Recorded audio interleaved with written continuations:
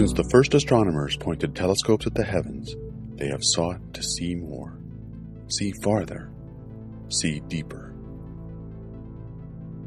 Space astronomy changed on April 24, 1990, with the launch of the Space Shuttle Discovery, carrying aboard it the Hubble Space Telescope. A lot of people think we launched Hubble into space to put it closer to the stars, but the real reason lies in that old children's song, Twinkle, Twinkle, Little Star. We all know that song, and it describes a very real phenomenon. The Earth's atmosphere both distorts and blocks light coming in from space. In space, beyond the atmosphere, the stars don't twinkle. They shine steady, and that allows you to get the stunning images we've become accustomed to seeing from Hubble. But that wasn't Hubble's only benefit. It's also one of NASA's great observatories. These are general-purpose telescopes designed to be able to observe anything and everything in the cosmos. There are a lot of observatories in space, but most of them are designed to answer one or two specific questions. Hubble was built to be as inclusive as possible. It was supposed to answer as many questions as you could think to ask, at least as far as its design allowed. And Hubble succeeded splendidly at that. We've seen planet-wide dust storms on Mars. We've seen the astonishingly strong and surprisingly variable auroras of Saturn. We've looked deep into dense star clusters containing tens of thousands to millions of stars. We've examined the birth of these clusters as they emerge from the interstellar clouds. And we've watched stars die, some releasing their outer layers gently into space like smoke rings. Others forming cosmic butterflies. Some expiring in tremendous explosions that blast their material across the cosmos, expanding for tens of thousands of light years until their remnants ultimately fade away. We've explored the varieties of galaxies, some with beautiful spiral shapes, and some with vast ellipsoidal collections of hundreds of billions of stars. And we've seen galaxies in massive clusters of thousands arrayed through space and time. This is perhaps the most important image Hubble has ever taken, the Hubble Ultra Deep Field.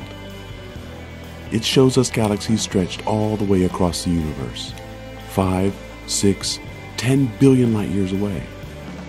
This is light that's taken billions of years to reach us in our corner of the universe.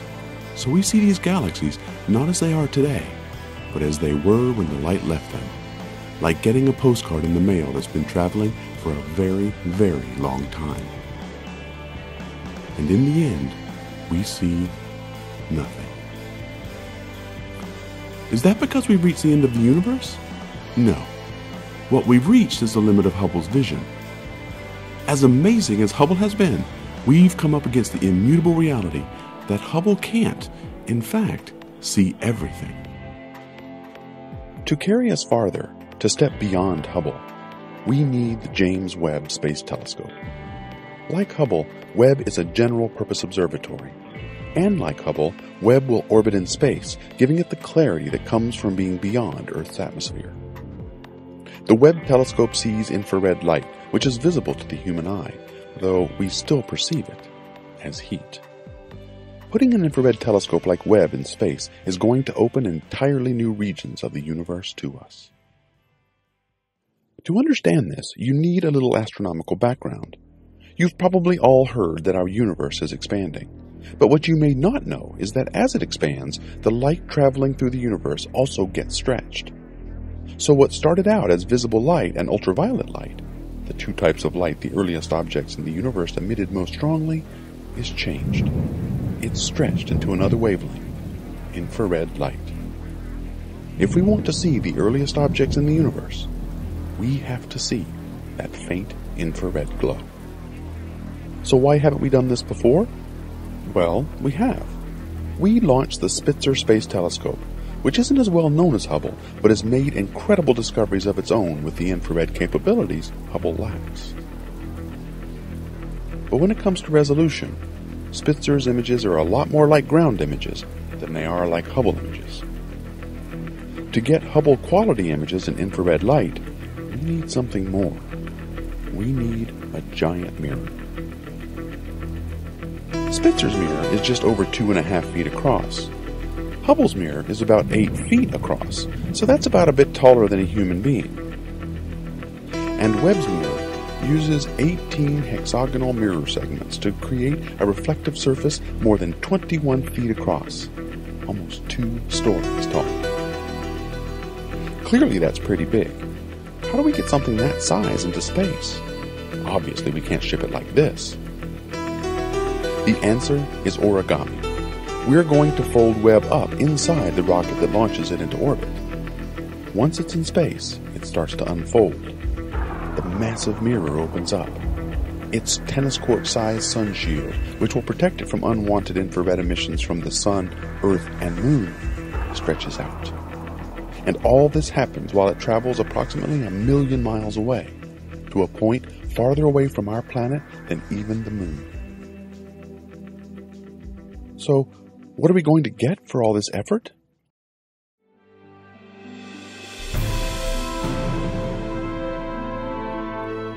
We are going to be able to see past all these galaxies in the Hubble Ultra Deep Field. We're going to be able to see beyond even the most distant red dots in these images, the tiny, newly formed galaxies at the very edges of Hubble's vision. We're going to see the most distant and earliest galaxies in the universe, the first stars and galaxies to form after the Big Bang. We call these objects the universe's first light.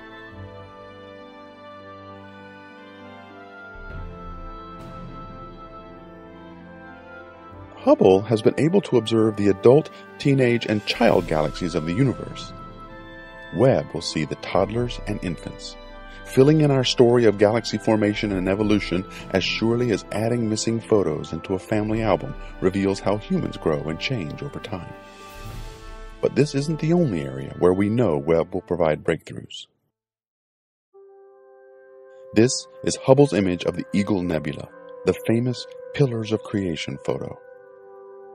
Inside these pillars of gas and dust, new stars are forming, but we can't see them because the dust blocks visible light. But it doesn't block infrared anywhere near as well. Infrared light can beam through the nebula, and if we can see it, we can see the newly formed stars within. Hubble's view of the Orion Nebula shows hundreds of newborn stars only a couple million years old. But if we zoom in on Spitzer's infrared image, we see thousands more hidden inside. Orion is the place where we get the best view of not just star formation, but also of the new solar systems forming around those stars.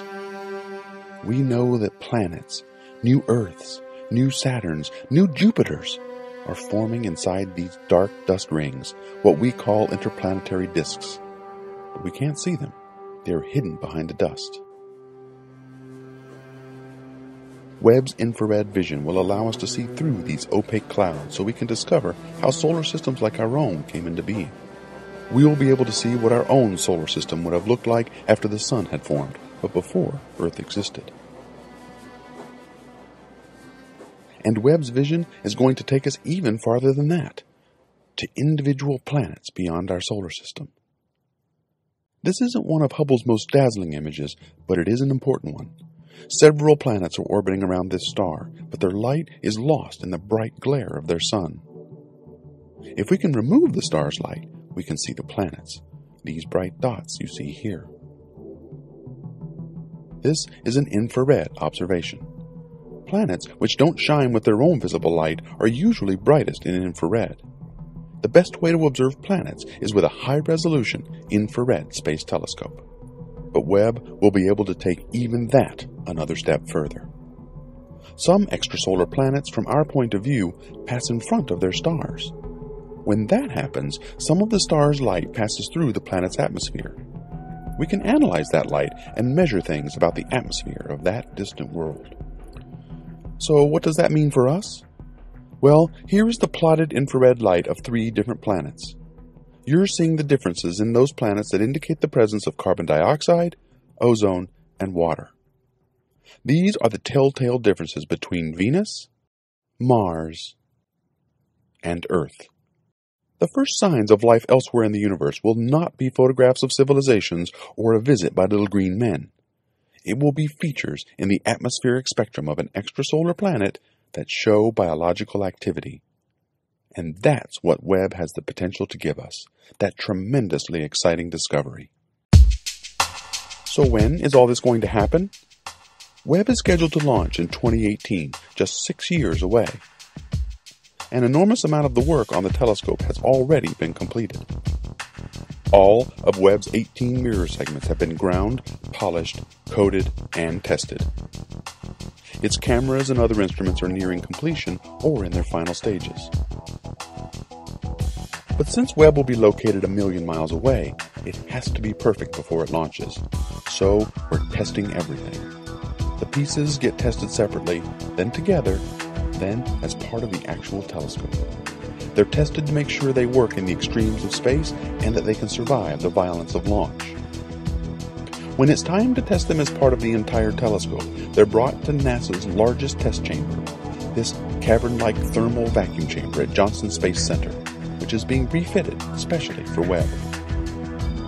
If it looks familiar, that's because it's famous for being used to test the Apollo space vehicles. It seems fitting that that chamber, used to prepare humanity for its first true exposure to the heavens, is also where NASA's next great space observatory is coming together. Every decade, astronomers conduct a survey to determine the astronomy community's top priorities. Webb is their #1 priority. This is the observatory they want above everything else. We've already explored some of the reasons why, but not the most important reason. If Hubble is any guide, Webb's most important contributions to our understanding of the universe will probably surprise us. Because it was designed as a general-purpose observatory, it is extremely versatile. The Webb Space Telescope will be able to answer the questions we have, and then move on to questions that we haven't yet thought to ask. For example, before Hubble, we thought the expansion of the universe was slowing down. But Hubble made crucial discoveries to confirm that actually it's speeding up, and for that to happen, there may exist some form of strange dark energy. This discovery won its scientists the Nobel Prize in Physics this year. The universe doesn't always work the way we think it does. It surprises us again and again. We've only begun to chip away at the mysteries that are out there. And Webb, because it's designed for this purpose, will be able to explore, confirm, or deny these discoveries as they arise. And that is the true power of Webb. Its potential for unbounded discovery, its ability to reveal wonders we didn't even know existed. That capability, perhaps more than anything else, makes Webb the future of space astronomy.